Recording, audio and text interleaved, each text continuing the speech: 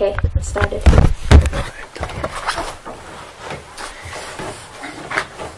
Welcome all NYU students and students around the world. My name is Eduard Zvolowski, Deputy Opinion Editor at Washington Square News. On behalf of WSN, thank you, Professor Chomsky, for doing this interview. I also want to extend a special thanks to the Liberal Studies program for their support and to my fellow student Alice Sholto-Douglas for her collaboration in the project and technical assistance today. Despite the impending blizzard and a cold, Professor Chomsky has generously obliged to readjust his schedule for this interview, for which we are indescribably grateful.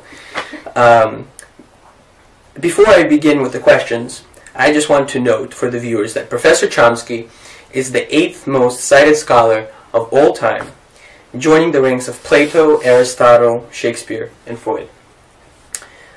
So on to my first question, and this is a topic that specifically concerns me as a student. Since the start of the Occupy movement, many protesters have put matters concerning rising tuition costs and student loans among the top of their demands. During her campaign, Jill Stein provocatively compared student debt to a modern form of indenture. And you have expressed a similar view, arguing that student indebtedness is a technique of indoctrination and control. Could you please elaborate on that?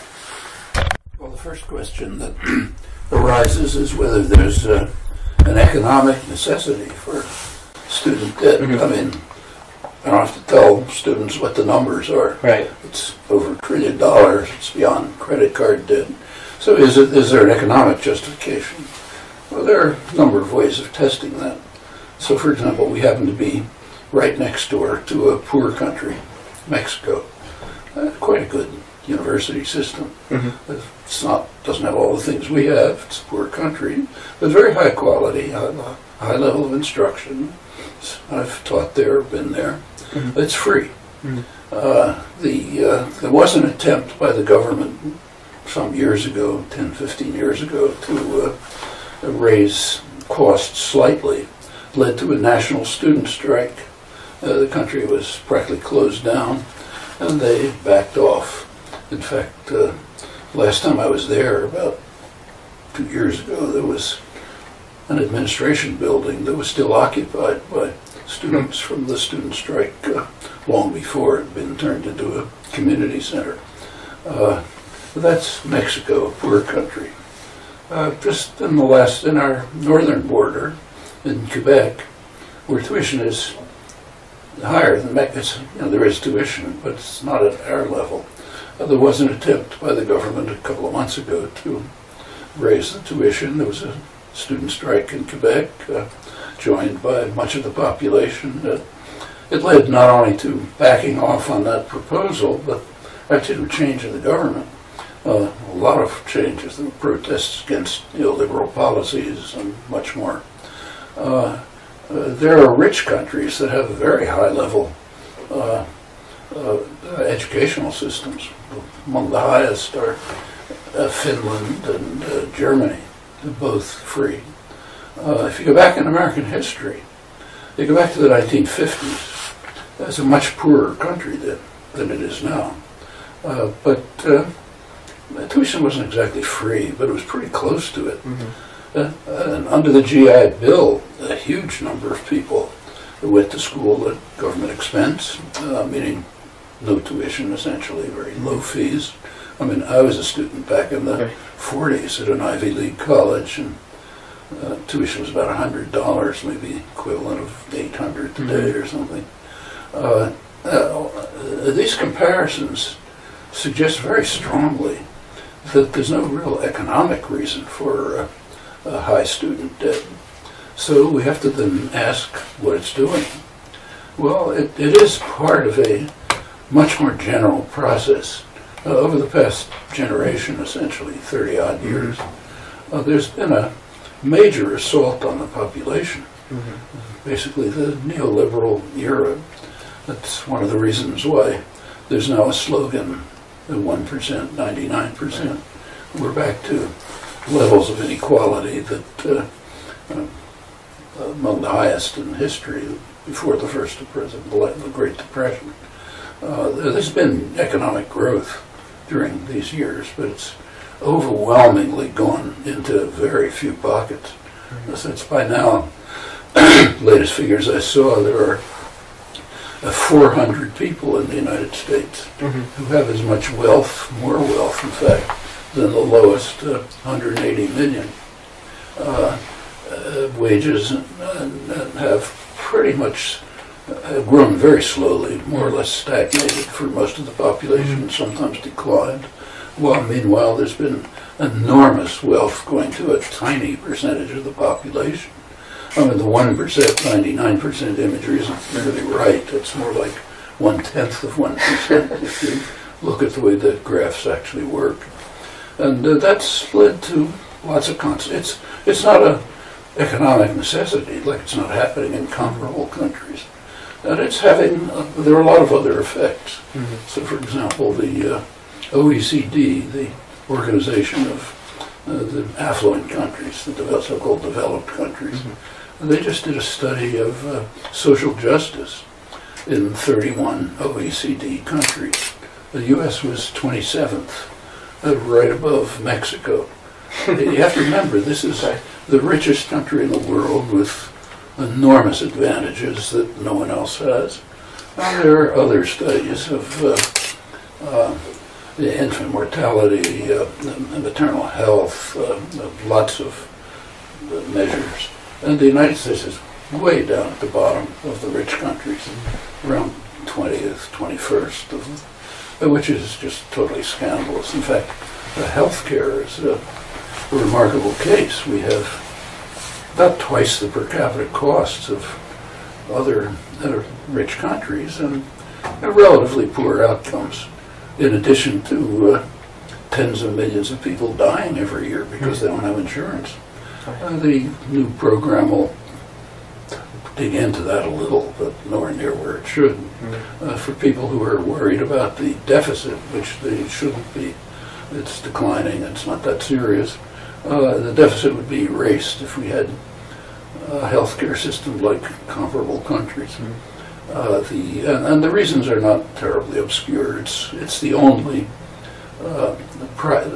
virtually privatized, lightly regulated system in the world, so it's highly inefficient with huge administrative costs, advertising, profit for the private companies, huge salaries, a lot of waste, cherry picking, all kinds of things. Which, in fact, there are a couple of parts of the U.S. system which are government run. One is the VA system, Veterans Administration. So that's kind of like European countries, about the same level of costs and efficiency. Medicare, which is government run, is much more efficient than the privatized system. The costs are going up, and there's a lot of talk about the burden of Medicare, but that's because it has to work through the privatized insurance system. Its own administrative costs and others are quite low in comparison. And it's kind of interesting to look at the proposals that are now being discussed. So one of the proposals for dealing with the deficit problem, which again is not a major problem. The banks care about it, the population doesn't, and they're right. But if you, one of the proposals that's being rooted around is that the age for Medicare eligibility should be increased. That's quite an interesting proposal. For one thing, it's got a class basis. Professionals, white-collar workers and so on, tend to live longer than truck drivers and construction workers and people doing hard manual labor. So as you move up the level in which Medicare eligibility comes, you're essentially harming the poorer working people, benefiting the more wealthy, educated sector.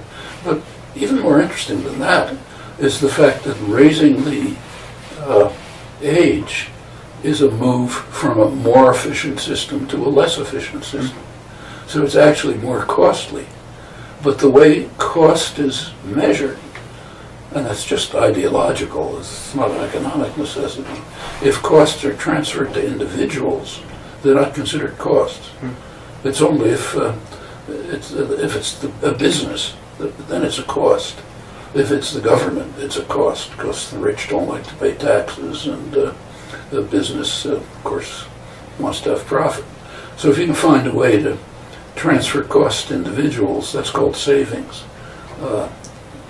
You came up here today on the train. The train from New York to Boston takes about the same amount of time as when my wife and I took it 60 years ago. If you were in any European country, or almost any country, it would have taken a third the time probably. And that's a cost, but it's a cost to you, not a cost to Amtrak or to the government. And it's the same if, I had to fly yesterday for some talks. If you fly in an airplane, in order to save money for the private carriers, they don't circulate air. Well, there's a cost to that too, like what you're hearing. One of the costs of not circulating air is it circulates diseases.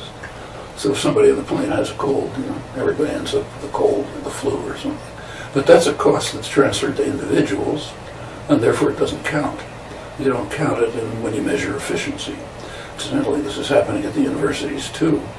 As the universities get more corporatized, there's been during this period of sharp rise in tuition, not for economic reasons. I think there's also been an enormous increase in ratio of administrators to faculty. There's a couple of studies that just Benjamin Ginsberg, a well-known sociologist, has a book on it called The Fall of the Faculty. It discusses the sharp rise in number of administrators and the tendency to have professional administrators. The universities used to have administrators from the faculty. It took off for a couple of years and went back.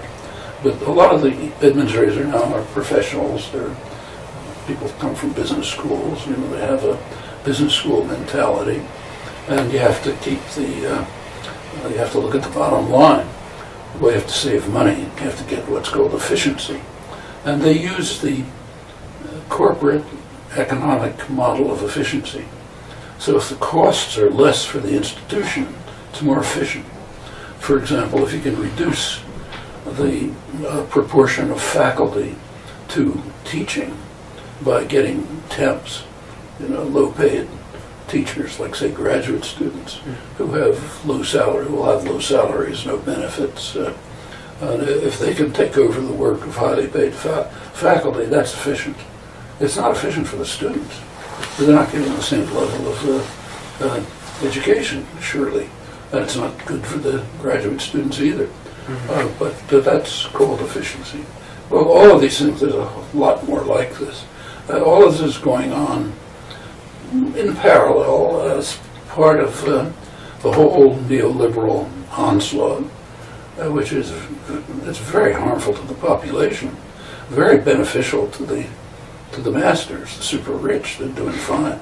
Like after they caused the latest financial crisis, the big banks, the perpetrators are richer than ever, bigger than ever. The corporate profits are reaching records, the bonuses are huge, and so on. The population suffers, but not them. This relates, incidentally, to some things that Occupy is doing. So among the, I don't want to go on too long, shall I continue?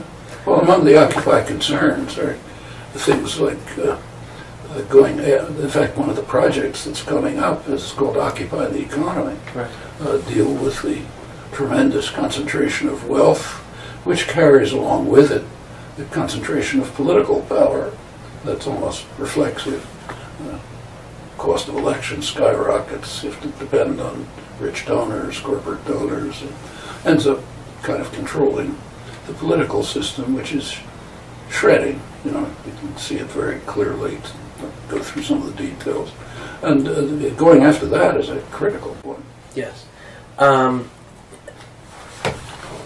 So what kind of actions should we students, for example, at NYU, pursue? Obviously, we need to organize and create student groups addressing these issues that you have outlined.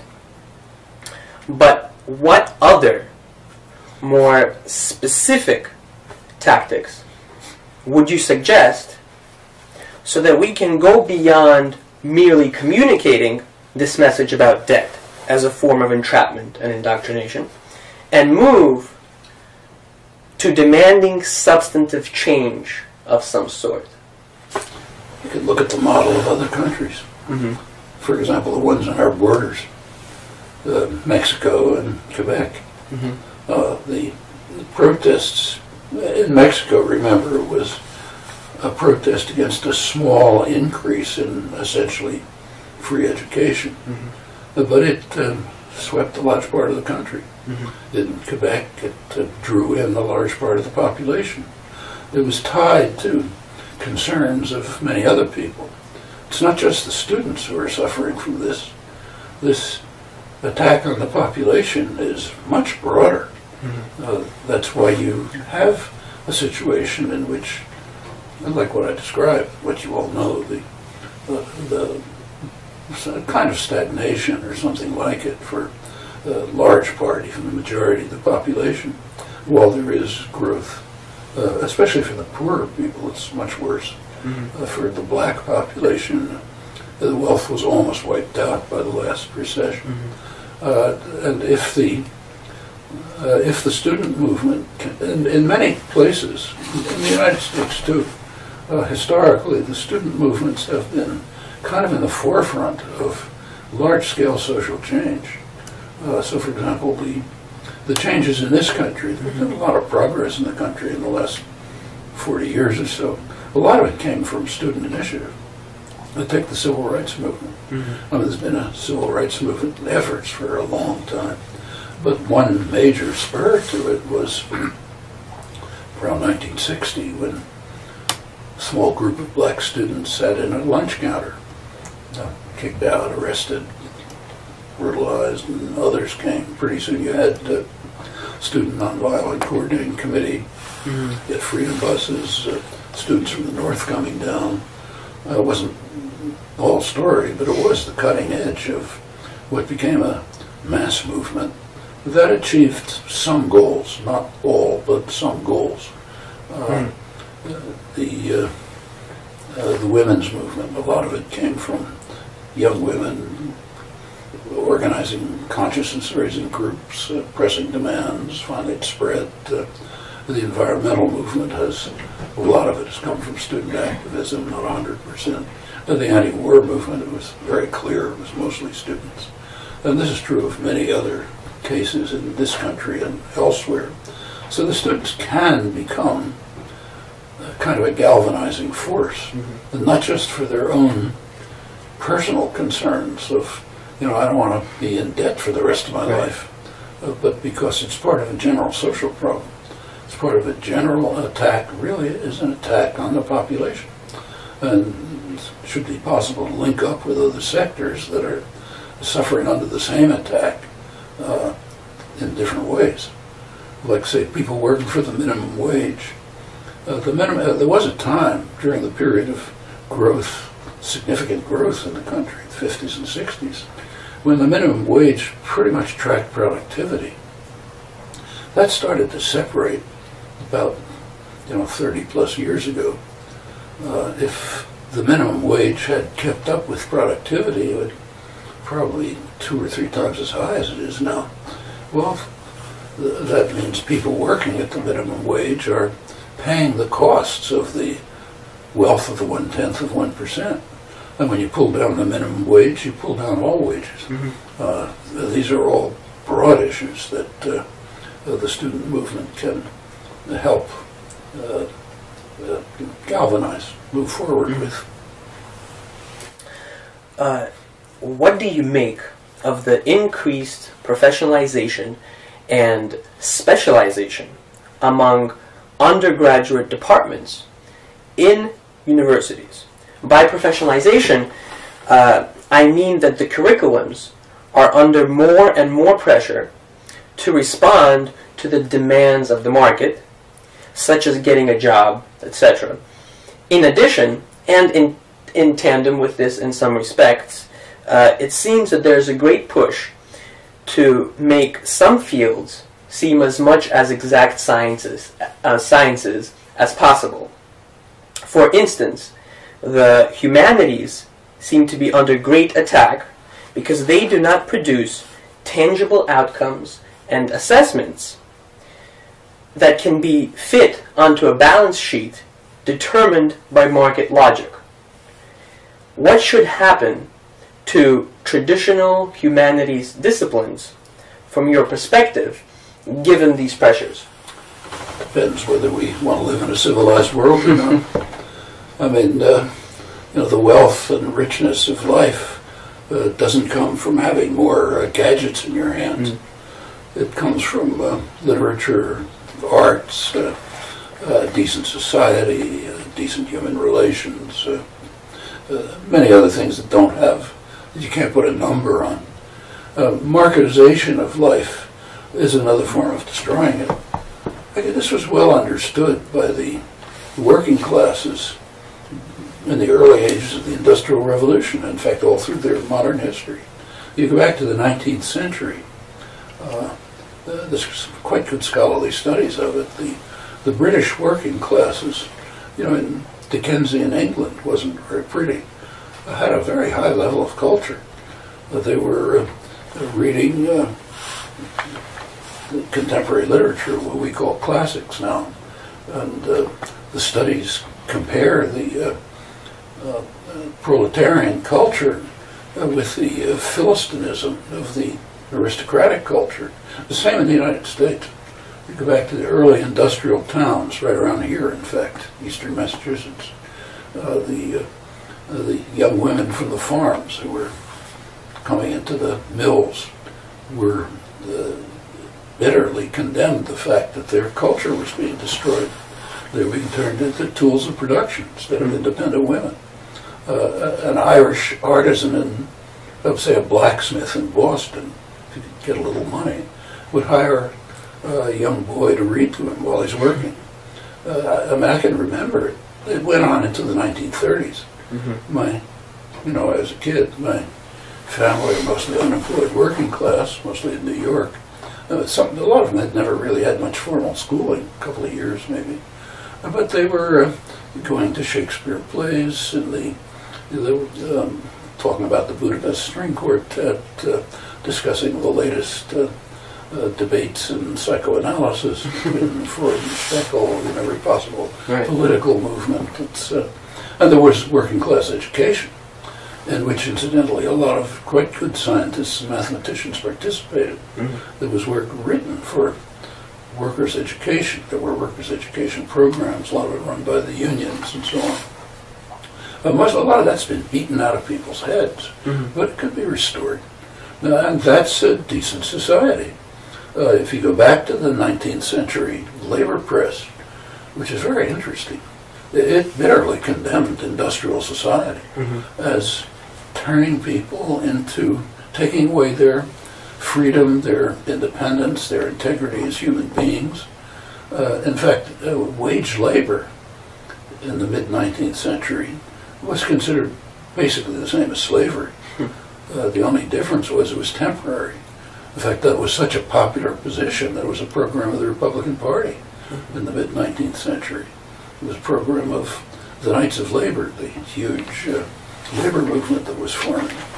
And in fact, there was an interesting slogan that was emphasized by a lot of working people. The slogan, they described what they called the new spirit of the age, that they're trying to ram down our throats. The new spirit of the age is gain wealth, forgetting all but self. That's been 150 years of massive efforts to try to indoctrinate people into that belief, but it's so inhuman and savage that it just doesn't work, except at the periphery. But that's the marketization of every aspect of life is part of this. If you go back to if you look at the colleges, the state colleges in the country, a lot of them are actually reducing, in order to preserve the profitability, look at the bottom line, are actually reducing expensive programs where there are jobs. Like they're reducing engineering, computer science, and nursing because they're expensive, but they happen to be the programs with jobs, and turning to cheaper programs. And as you say, the humanities are the kind of marginalized. You can't put a number on developing creative writers or individuals who can enjoy, who can appreciate and contribute to the arts and general culture. And that's a very harmful effect on the society altogether. So you have to decide what kind of society do you want to live in. I think these are among the reasons why the U.S. ranks so low in, say, general social justice. Depends what values you have. And in a recent public forum with Angela Davis, a veteran activist as well, you reiterated one of Martin Luther King Jr.'s most famous statements, that the arc of history is long, but it bends towards justice. And of course, it takes a lot of people to bend that arc down as well. But my question is, what role do universities serve in a just or democratic society? Well, universities ought to be the place where as many people as possible, like say the GI Bill, have the opportunity to develop their creative capacities, their independence, their joy of discovery, their ability to work with each other to achieve desirable social ends that they can figure out. Students are at university, they're really at the freest time of their lives. They're out of parental control. They don't yet have to devote themselves to putting bread on the table. A lot of freedom and opportunity, and that's the point of a university. Actually, going back to Mexico, poor country, a couple of years ago, there was a leftist mayor in Mexico City.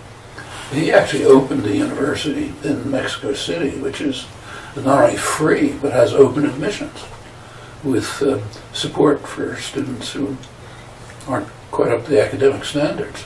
And it's pretty impressive. I was there, visited it, talked to students, talked to faculty. That's just what a university ought to be. It ought to be open to, actually, it ought to be open to the community and draw people in, just like workers' education programs did. But these opportunities ought to be available to everyone. But they're at the forefront of creating the opportunities for a decent society in which a sane person ought to want to live. And I'd like to shift to a different topic. In light of Barack Obama's second inauguration, what is your opinion about the role of the left in the United States? It seems to me that there is an effort among the Democrats specifically to depict the president as a victim of capitalist machinations. Is this effort a mistake? Should the left in the United States hold Barack Obama more accountable? Accountable to what? There's no indication that he has any intention or ever had any intention or interest in bringing about progressive changes. He's basically a moderate Republican. In fact, it's commonly said now that the moderate Republicans have disappeared. The Republican Party is a party of, in fact, it's what the Governor Bobby Jindal called them a couple of weeks ago. He said, we're becoming the stupid party. It's so off the spectrum. But what happened to the moderate Republicans? They're now mainstream Democrats, new Democrats. And Obama fits pretty well within that spectrum. I mean, he came into office 2008 with a huge popular support. And the country was going into an economic tailspin at the time. So the first thing he had to do, of course, was pick an economic team to deal with the problems. Well, take a look at who he picked.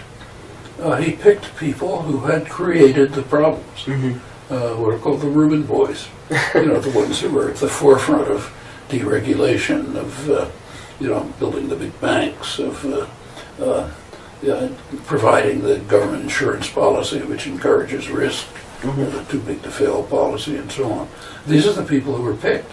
Now, there are other highly competent economists, including Nobel laureates, people like, say, Stiglitz or Krugman and many others. They were never invited. And in fact, the business press, Bloomberg News, Business Journal, actually reviewed the appointments when they were made, and had an interesting article about them, went through each person who was appointed, and ended up concluding that half of these people shouldn't be on an economic team. They should be getting subpoenas. They're the ones who are the perpetrators of the crisis that we're now in. That gave it away pretty quickly. I mean, he came in, Obama, with huge labor support, and the labor movement had a few serious requests, good right ones. One of them was EFCA, card check, the ability to form. There's been a huge attack on unions, and they wanted to go back to a rational way of organizing, which most workers want, incidentally. Obama promised it, but forgot about it right away. Same on health care. A majority of the population favored some kind of rational national health care system. There was one residue of that left in Obama's program, public option, which he gave away, with about 2/3 of the population supporting it. The United States is, I guess, the only country where there's legislation that bans the government from negotiating drug prices. So drug prices are way higher than elsewhere. I found only one poll on that, which found that about 85% of the population was opposed. It made no effort to deal with it. I mean, the claim was, well, I can't get it through Congress and so on, but the president has a lot of power. Can appeal to the population, be a leader. There have been presidents who did do that, but you have to want to do it, or be pressured to do it by large-scale popular movements. And you often associate justice with democracy, or democracy with justice, working in conjunction together. However, some may argue that the concept of justice and the concept of democracy are the antitheses of each other. In other words, the protections of personal liberties and majority rule are not compatible. NYU professor of politics Pasquale Paschino argues that by using the word democracy to encompass a broad range of things, the word loses any real value. And this can have a detrimental effect when we want to make substantive change happen. How do we resolve this paradox? I think we resolve it the way Aristotle did. If you go back to the first major book on political theory, Aristotle's Politics, he was, of course, dealing with Athens, a city-state, and he was talking about free men, not people, so not slaves, not women, but he discussed various kinds of political systems, decided that democracy was maybe the least bad, so that's what we should prefer. But he pointed out there's a real problem with democracy.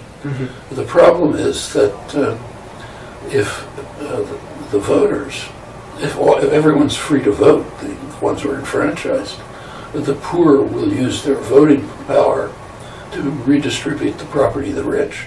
In other words, to achieve justice. And of course, we don't want that. He had a solution, but first I should notice that Madison raised the same problem in the Constitutional Convention. He was talking about England, the model they're thinking of. And in the Constitutional Convention, he discussed the fact that in England, if everyone had the vote, again, excluding the people who are not allowed to vote, like women, But if everyone had the vote, the poor would use their voting power to carry out what we'd call land reform. These are mostly agricultural societies, and that's unjust. So Aristotle and Madison faced the same problem as the professor you're mentioning, the conflict between democracy and justice, and they had opposite solutions. Aristotle's solution was to reduce inequality, and he proposed what amount to welfare state measures, on a city scale, not our scale, communal meals, things like that, that would reduce the level of inequality, and then you wouldn't have the poor, the mass of the poor, taking away the property of the rich. Madison's solution was the opposite. We should reduce democracy. And that's the way our system is constructed. You look back at the Madisonian system, the constitutional system. Power was to be in the Senate. The Senate, of course, was not elected, remember. Powers in the Senate, which, as Madison explained, constitutes the wealth of the nation. The more responsible set of men, those who sympathize with property owners and their rights. The executive was mostly an executive at the time. So powers in the hands of the wealthy. There is a House of Representatives, and that's more democratic. It was then, isn't now, but for all sorts of reasons. But and that had much less authority and power because it was too democratic. And then there were other devices to factionalize the population and so on. Now, the population didn't really accept that. It was a radical population at the time, and there's long struggles through American history to try to achieve justice within a democratic system. And it's a bitter class war that goes on all the time. We're now in a period, last roughly generation, where the class wars turned sharply in favor of extreme wealth. So we not only have the distribution of wealth that I described, but it also has immediate consequences for democracy. And they're known. It's good work in the political science, the professional political science, studying attitudes and policy and the correlation between them. We have a lot of information about public opinion. Extensive polling, quite good polls, and the basic result that comes out of the kind of gold standard work, Martin Gillen's, Larry Bartels, and others, is that about 70% of the population is essentially disenfranchised, the lower 70% in wealth and income. But their attitudes have no influence on policy. And as you go up the income level, you get slowly more influence. When you get to the very top, essentially get what they want. Well, it's a kind of democracy, everyone's allowed to push a button or something. But it's nothing like a functional democracy. And that's probably one of the main reasons why a lot of the population just doesn't bother voting. And it tends to be the poorer part. Nobody's really investigated it, but probably it's just an intuitive understanding. It doesn't make any difference. Why should I bother? And when you get to the House of Representatives, it's quite interesting. But that began in the constitutional system as a more democratic part of the government.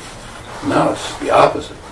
So in the last election, 2012, the Democrats got a considerable majority, but a small minority of the seats, for all kinds of reasons, including legislative gerrymandering, the role of money in politics. This very good study by Thomas Ferguson, the main political scientist who studied the role of money in elections, and he's found that in the last congressional elections, there's almost a perfect correlation between the percentage of the funding that a candidate receives and the probability of the candidates being elected. So take, let's say, Republicans, and you look at the proportion of funding they received as it goes up, more are elected, almost in a straight line.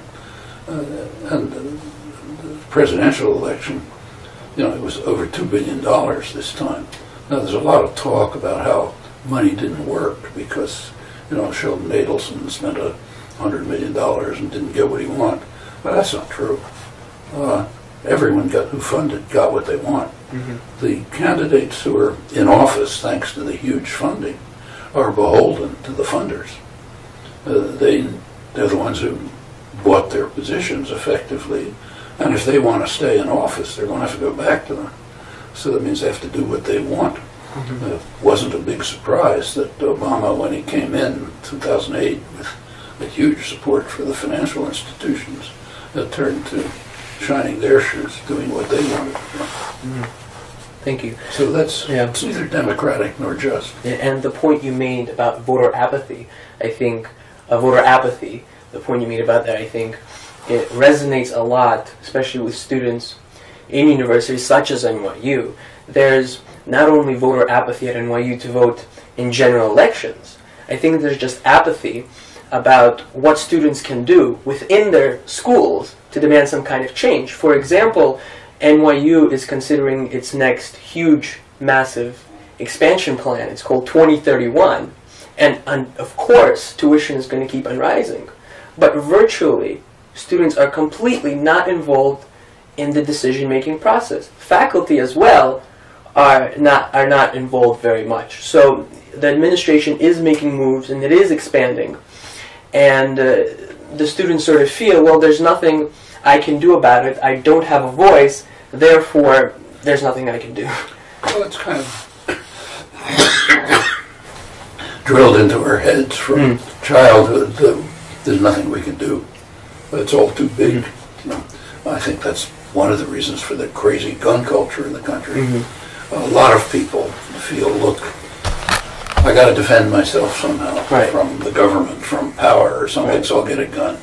It's not my government. Like I can't organize with other people and vote. Actually, an interesting reflection of this is the attitude towards taxes. And if you do a kind of a thought experiment and imagine a functioning democracy, what would people feel about taxes? Well, April 15th would be a day of celebration. We're getting together to fund the projects that we decided on. What's better than that? Here it's a day of mourning because some alien entity, big thing out there, is hovering over us and it's going to steal our money from us. That's a good indication of how low the conception of democracy is.